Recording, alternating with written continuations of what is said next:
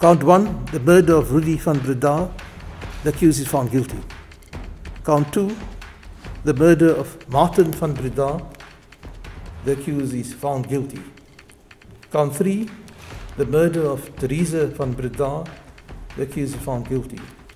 Count 4, the attempted murder of Henri van Breda, the accused is found guilty.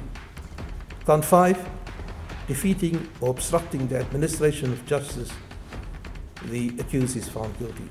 That is the unanimous decision of this court. Hi guys, it's Tracey from Cape Town, etc. And I'm here with Kelly Phelps, who is a criminal law lecturer at UCT.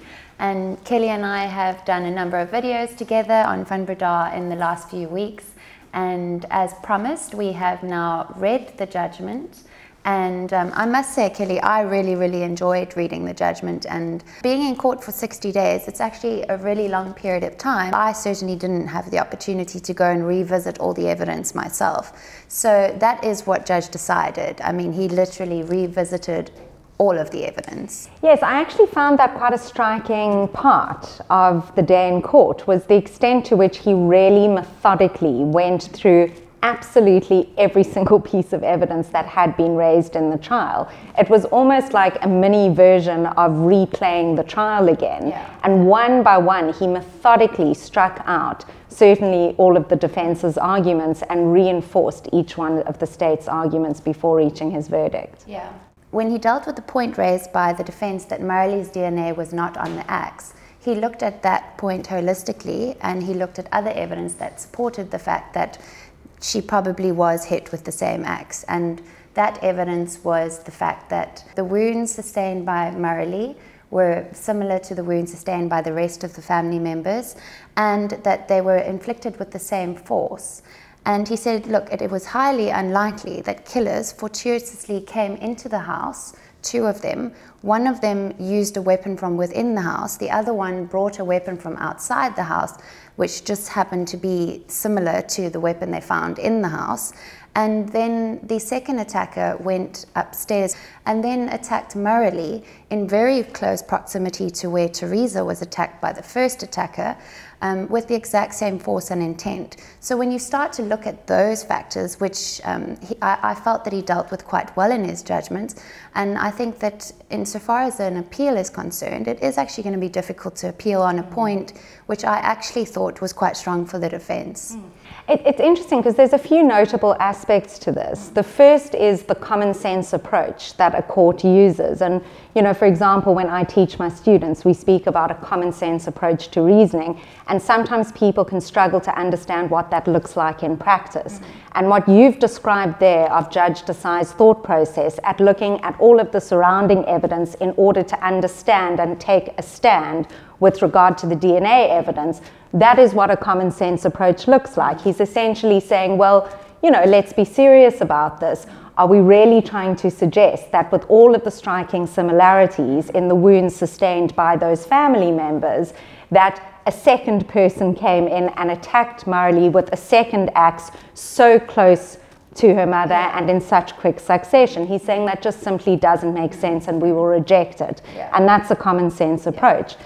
In terms of the length of the judgment and the detail he goes into, I think it's obvious that he's trying there to avoid or forestall an appeal being successful. That essentially he's gone into so much detail with each piece of evidence and made his own reasoning so explicit in the judgment that the inference is it becomes far more difficult for a legal team to then suggest that there was some glaring error or omission in the way that he handled or approached the evidence in the case.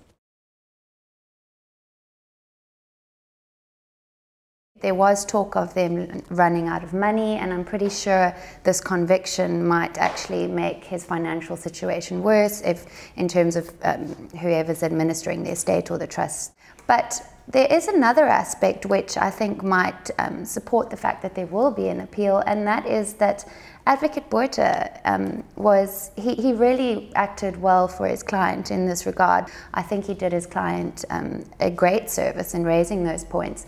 But do you think that Advocate Botha is perhaps going to act pro bono and file an appeal on that basis? Look, I think it's quite a common occurrence that an accused person will run out of money in a lengthy trial. And equally, it's quite common practice for the legal team to then continue representing them nonetheless pro bono.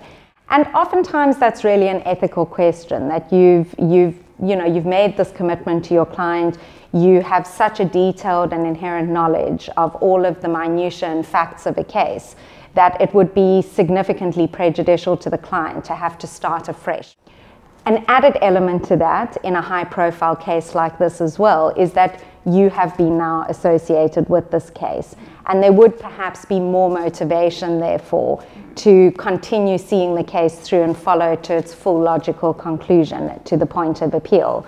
And I have no doubt that Advocate Botha would be the same in this case. I'm sure it was a bit of a knock to him, the kind of criticism that he got, but he is a seasoned professional, and as you've said, he put on a very strong case in very difficult circumstances for this accused person, and I have no doubt he'll apply the most professional standards to the next stages that are to follow. Reading the judgment, I thought either way, because of how complex this case was, and that there would be an appeal from the state or the defense. After having read the judgment and how Judge Desai has dealt with the matter, I think he's actually made it very difficult for the defense to actually find grounds to appeal. And moreover, one of the things that perhaps the audience doesn't understand is that if the defense does want to appeal, they actually need to ask Judge Desai for permission to appeal. So what do you think on that basis, whether or not they do have grounds and on what grounds they would be able to appeal? So the state has far more limited options to appeal. They can only appeal on a question of law. So in other words, suggesting that the judge was incorrect on a question of law. They cannot appeal on the grounds of fact, that they disagree with the judge's evaluation of the actual facts in the case. The defense, however, can appeal on both grounds. So they can say either there was a problem with the law. Now, in this case, we haven't really been exposed to the judge's legal analysis very much yet, because we know that this 150-page judgment that he read out in court and that has been circulated is actually only the summary of a far longer judgment, which is reported to be about 400 pages. And it's in that longer judgment, presumably, that his legal analysis will be housed, because we haven't seen that in the summary. So we don't know, they might have a question of his legal analysis, although Judge Desai is, of course, an extremely experienced judge, so it would be quite unusual. The other grounds that they could appeal on is that they could dispute his handling of the facts in the case. So they could say, look, you know, you looked at this fact, but you didn't understand the significance that it actually had in determining innocence or guilt. And that there might be another judge who would look at it differently and decide otherwise. And that's essentially the question that needs to be answered by the court, is if another judge looked at this, could another judge reach a different outcome? And if the answer to that question is yes, then they must grant an appeal.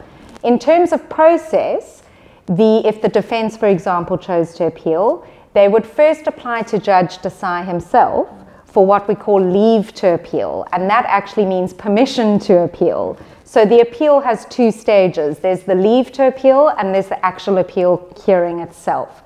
If Judge Desai, if he says no, you know, he does not think another judge could possibly come to a different decision based on the evidence, and therefore you can't appeal, they could then appeal directly to the Supreme Court of Appeal. Yeah, well, that would actually be interesting to ask Judge Desai for leave to appeal, because, you know, one of his final points in his judgment was that this finding was inescapable. So for him to then consider an application for leave to appeal and give them permission, then I think that's probably unlikely to happen. Yes, it's interesting because usually, as a standard matter of course, judges will err on the side of granting leave to appeal on their own judgments, simply because it's good practice not to look too defensive or protectionist of your own judgment, and then actually it will be in your interests if they end up agreeing with you. It strengthens your legal reasoning. Right at the beginning of the judgment, he reaches the finding, for example, that it is inconceivable, he says, that an intruder could have been in the house. Yeah, which meant that from that point we sat all day in court, and really within the first hour, I would say, we were quite certain that there was going to be a conviction. Yes, that statement alone made it impossible for an acquittal to result, because once that had been rejected, that there could have been an intruder in the house, essentially the defense's whole case fell away. But he was using words like inconceivable. As you've pointed out, he says it's an inescapable inference of guilt in this case. On Monday, after the judgment saw Henri being handcuffed and taken off to Pollsmoor prison, but what preceded this was quite a hotly contested debate between whether or not his bail would be extended, only for the 2 weeks that they asked for postponement to prepare for the sentencing. And the state did not want to extend his bail, and they've placed a lot of importance on the interests of society. And then the defense also argued quite well that, well, he's been compliant, he's never been late for court, he's never ever infringed any bail conditions, there's no reason why he would now suddenly do it. They even said, why don't you put him under house arrest, we'd like time to prepare. What are your thoughts on the decision that Desai made to actually just send him off to prison? I think it's quite a harsh decision, practically speaking, because it does have a very big implication on Henri's ability to prepare for his sentencing trial. So, for example, despite the fact that in Pollsmoor and in all prisons, accused are meant to have access to their legal representation, it is unfortunately very common that an accused will struggle to have that kind of free access. And there's also, I suppose, issues in having prepared, for example, with having checked that there's sufficient medication for his condition, for his epilepsy condition. So it was quite a harsh finding, especially in light of the fact that Advocate Berta offered to have the condition placed on his bail, that he had to check in with authorities daily. Yes, yeah. So that would have been very extreme house arrest conditions. Having said that, this case is unusual. It is quite an extraordinary case. I mean, it's really not every day of the week that someone gets convicted of such a heinous crime of, brutally axing their entire family to death. So Desai is right. There must be strong consideration given to the interests of society. Nonetheless, arguably, Advocate Berta would have said that the interests of society would have been met by the fact that he would have had stringent conditions, and that we're only really speaking about for 2 weeks. Yes, so it was really only to allow him to prepare for sentencing. It was never a question that he should be kept out of jail after his sentencing. Okay, so I would really like to thank Kelly for coming through and spending your valuable time with us and giving us your insight into this matter. And your expertise has really been valued to both myself, my team, as well as our audience, and we appreciate that. So thank you for joining us today. Please look out for our next discussion on the sentencing.